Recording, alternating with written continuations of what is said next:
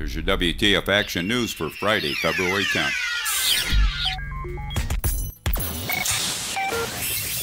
When state troopers conducted a traffic stop for an improper turn in Saginaw on Wednesday, the driver fled on foot. Police found a pistol, suspected narcotics, and large amounts of cash on the passenger of the vehicle, who was arrested. A further search revealed another weapon in the trunk of the car. The passenger was jailed and a warrant is sought for the driver, who was identified before running away. Michigan State Police say an Alpena man was arrested for stealing 4 big plastic bags of bottle returns from the Dollar General on US 23 last week. After watching the security video, the trooper recognized the suspect as 30-year-old Dustin David Gaugin of Alpena. Troopers found him walking in the area and he was placed under arrest and taken to the Alpena County Jail. A Spring Lake woman was charged for embezzling a suspected $2 million from Trinity Health in Grand Haven. 60-year-old Cindy Sue Norgren faces up to 20 years in prison if convicted.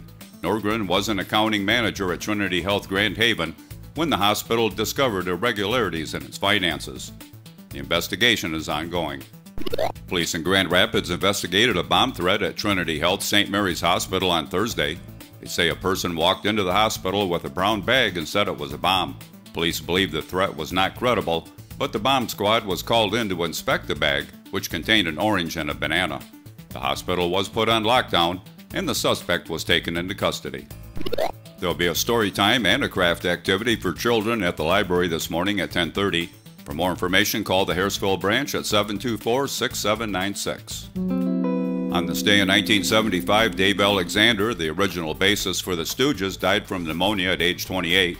He was fired from the band in August of 1970 after showing up at a gig too drunk to play. Jerry Goldsmith was born on this day in 1929.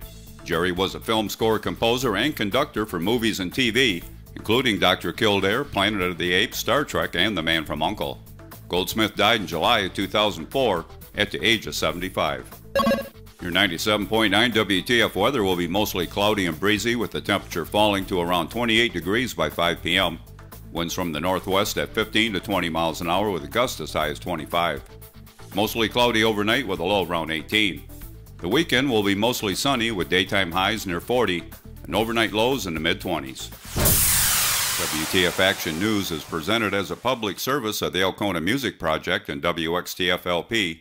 For more information about our station, visit 979hairsville.org.